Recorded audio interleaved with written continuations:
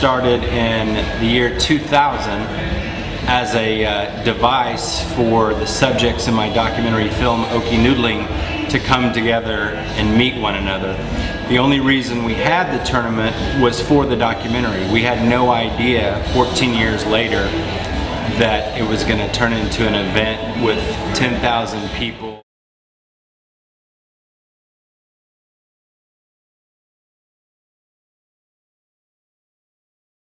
There's nothing like a catfish latching onto your hand and taking it with him.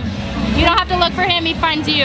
That's the best part. I think people like to noodle or hand fish, myself included, because it's a very romantic way to interact with nature in kind of a Huck Finn type way, and walk up and down rivers and have this very visceral contact with the land.